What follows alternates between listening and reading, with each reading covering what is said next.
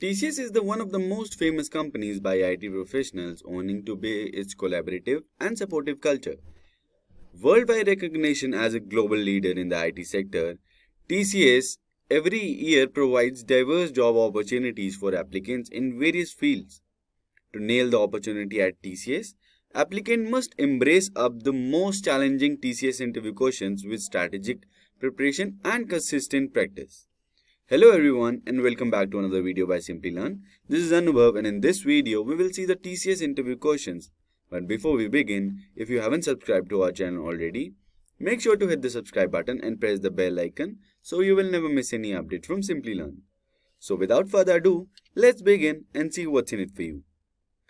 First, we'll see the introduction to TCS, all about the company. Moving ahead, we'll see the TCS recruitment process.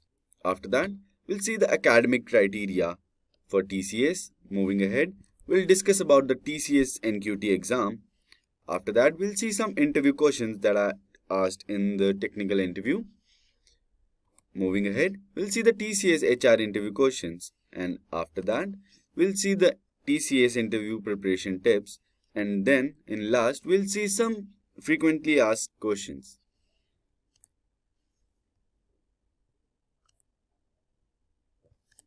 TCS was founded in 1968 by Tata Sons. TCS is headquartered in Mumbai and is one of the top multinational information technological companies globally. It operates in a vast number of locations across 46 countries and was ranked 64th in the Forbes World Most Innovative Companies ranked in 2015. It is one of the largest Indian companies in terms of market capitalization. In 2021, TCS recorded a market capitalization of 200 million, making it the first Indian company to do so. Many well-qualified candidates want to land a job at TCS because the ladder provides a vast number of employee benefits, including health insurance, taking a sabbatical, and an environment for learning the right kind of skills while balancing their professional and personal lives. Here are the key stats about TCS. TCS generated revenue of more than 26 billion in 2022, raised a net income of 5 million in 2022 and has an operating income of 6.8 billion as of 2022. Employed more than 5,30,000 people as of December 2021. Now, we'll see the TCS recruitment process. First, there is a written exam. The time allotted for the written test is 60 minutes and it consists for 4 sections: quantitative aptitude, programming language efficiency, coding test, and an email writing. After that, there will be a technical interview.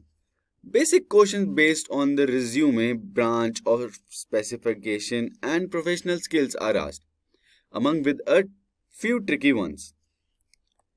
After that, there will be a managerial round. In this round, questions asked are depend on the interviewer, and the range are generally technical and HR questions to puzzle questions to get your reaction. After that, there will be an HR interview.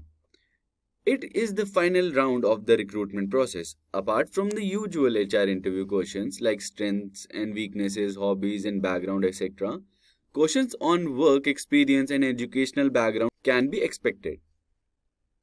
Moving ahead, let's see the academic criteria for this round.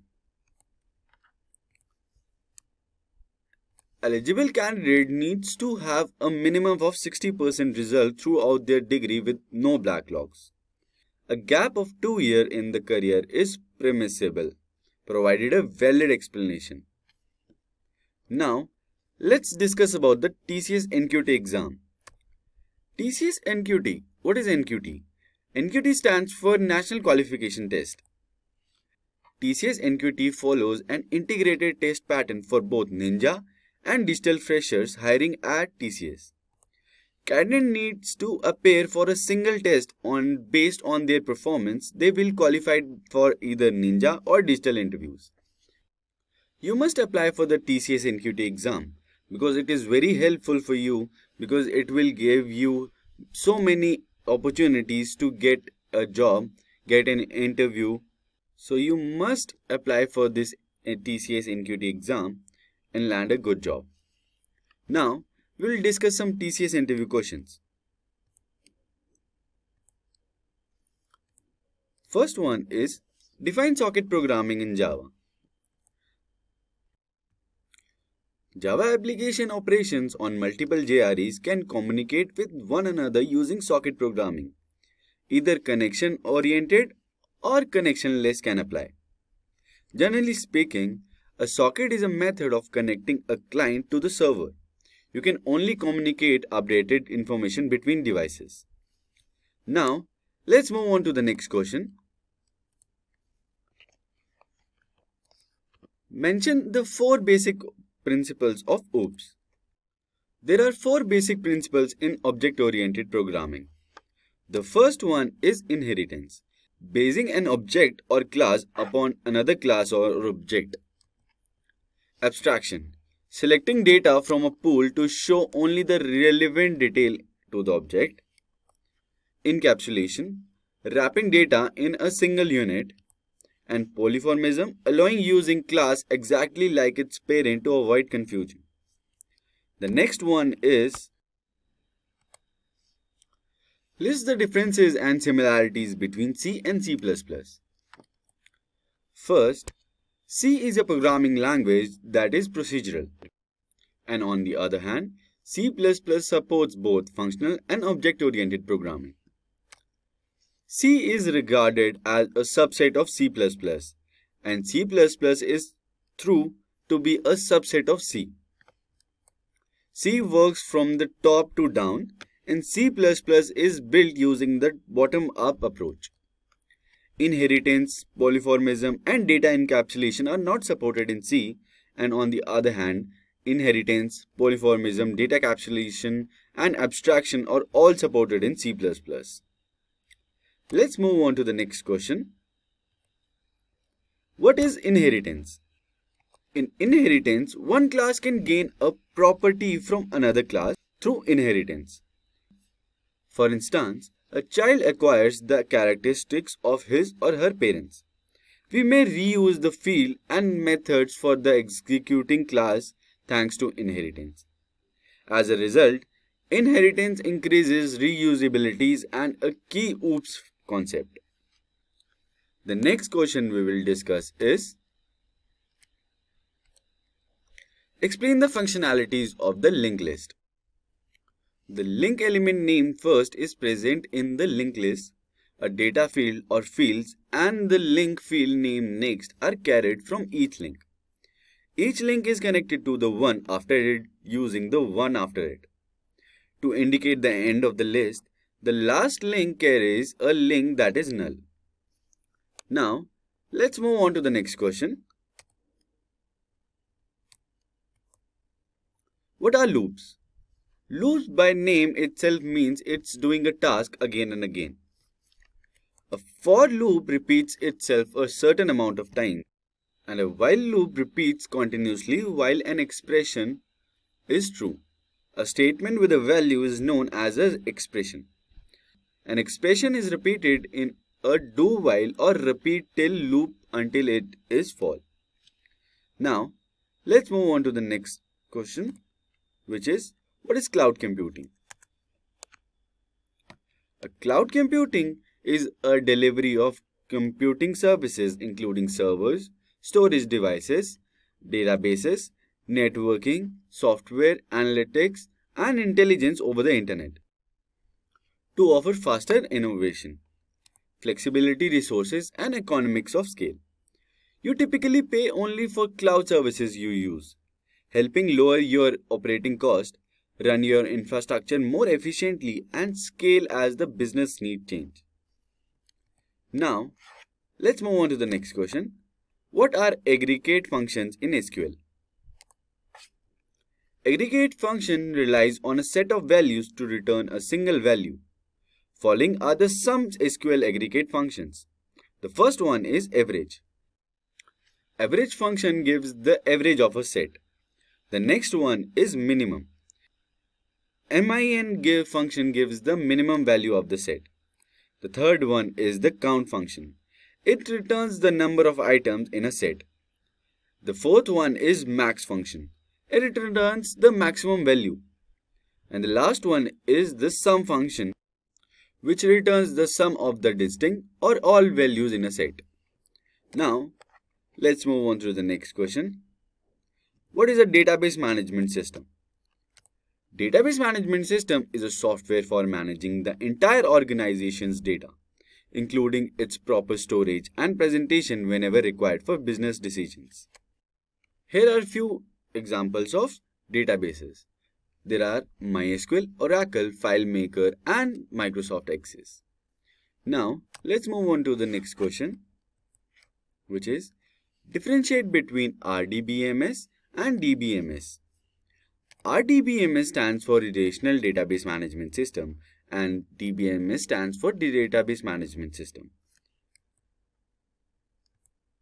In database, the data is stored as a file, and in RDBMS, data is stored in a form of tables. Now, let's move on to the next question, which is explain about joins, views, normalization, and triggers. After that, differentiate between the foreign key and reference key. Here are few more questions that are frequently asked in the TCS interviews. You can easily get the answers for these, and if you want more questions, you can refer to our article on TCS Interview Questions. There, you will find more than 50 plus questions and everything you need to know. The link will be in the description box of this video. You can have a look. Moving ahead, let's go on to the TCS HR interview questions.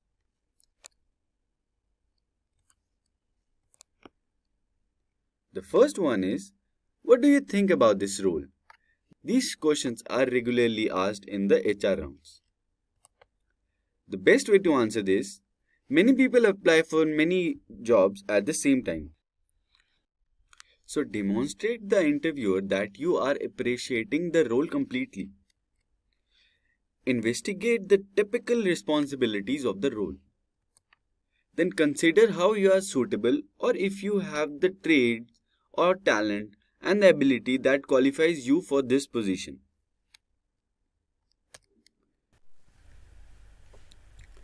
State the difference between hard work and smart work. Hard work is putting a great deal of effort into getting a job done, and on the other hand, smart work is focusing your time and efforts on high impact activities and doing them well. Now, let's move on to the next question. The next question is, tell me about a time you had to correct someone's mistake. An interview asked questions such as this is to discover how you manage obstacles, identify your shortcomings, and assess whether you have what it takes to accomplish the job properly. You want to be candid in your responses, but you also want to convey a positive story about how a mistake helped you become a better job applicant. The next question is, what are your long-term goals? This question is always asked in the round. So, the best way to answer this, my long-term goals are to gain as much experience in the field as possible. In addition, I plan on using what I have learned from my previous work experience over the several years in order to move into a senior position. This way, I will be better equipped for promotion opportunities when they arise. As such, having a long-term focus is incredibly important for me at this point in my career. The next question would be, tell me about your greatest professional accomplishments. The interviewer wants you to tell them about your recent accomplishment in your career. Remember, when interviewing for a job, you are expected to sell yourself. So do it efficiently. Now, we'll move on to the next part of this, the TCS interview preparation. Answering TCS interview questions confidently requires an intense and strategic prior preparation. The candidates are advised to learn as much as they can about the company to be able to respond suitably to the question based on the company's requirements. Now, I will tell you some TCS interview preparation tips. First, do your research about the company. This is a very important aspect to apply for a company or a role in a company. You have to research about the company thoroughly. The next step is develop a practice of explaining your approach. You can explain your approach to a friend or someone, but explaining your approach is very important because in the interview, you must show your ability to explain your approach to the manager or the interviewer. The next part is practice the best approach to answer. You can take the help from our videos on Simplilearn channel, or you can take the help from anywhere on YouTube. The next and final step is to enroll for mock interviews to boost your confidence. This is also very important for your preparations. Enrolling on the mock interviews are very easy these days. You can enroll yourself in the mock interview and you can boost your confidence. Now, let's see the frequently asked questions. The first one is, does TCS NQT have coding questions? The answer is yes. TCS NQT has coding questions which you can attempt in any of the 5 languages given by TCS, including Java, Python and Perl. The next question is, who is eligible for TCS NQT? The full-time graduates in BE, BTech, MTech or ME with 60% throughout your academics including 10th, 12th, UG and PG courses are eligible for TCS NQT.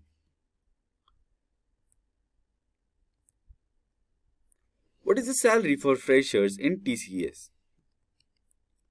According to Ambition Box, the average salary for freshers in TCS range from 1.6 lakhs to 3.6 lakh per year. The next question is, what kind of coding questions are asked in TCS? The TCS coding section consists of problems on arrays, numbers, sorting, strings, and number system. The next question is, what are the basic questions asked in TCS interview? Questions regarding your resume, skill set, and education and family background are some of the basic questions asked in the TCS interview. What is TCS Ninja? It is a job role offered by TCS to fresh recruiters who are mapped to a unit based on their TCS Explorer program performance. The next question is, how many rounds of interviews are there in TCS? The TCS recruitment process consists of 4 rounds that candidate needs to clear before moving to the final step. The next question are asked is the TCS interview tough for experienced? The answer would be, the TCS interview is not easy, but it is not tough to crack for the experienced candidate with a right and strategic preparation. Now, if you want more questions, you can refer to our article to TCS interview questions. There you will find more than 50 questions and everything you need to know. The link of the article will be in the description box. You can refer that and you will find everything you need to know about TCS interview questions. So with this, we have reached the end of this video. If you find this video informative, please like and comment and subscribe to our YouTube channel. Thank you.